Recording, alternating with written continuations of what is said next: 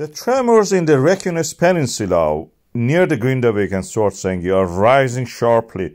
This is a tremor right now.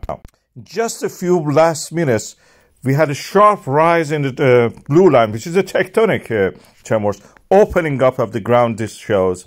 And then we have in the earthquake chart, the actual boiling of the magma visible in the line, which are fuzzy at the bottom of the page. This is boiling of the magma happening there, and then bursting of these bubbles of the boiling creates these tremors. In the other areas, in Grindavík and in the where the little volcano is, we don't see that trend.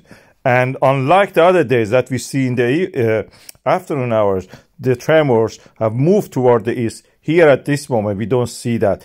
There is evidence for actually a few days ago that we had the gaseous phase of the magma. On the top of it was rising to the surface from the Sundhnúka craters. Extension of the ground is continuing. And during that, the land rises, because when you relieve the pressure, the magma, the mantle rises, bounces back upward.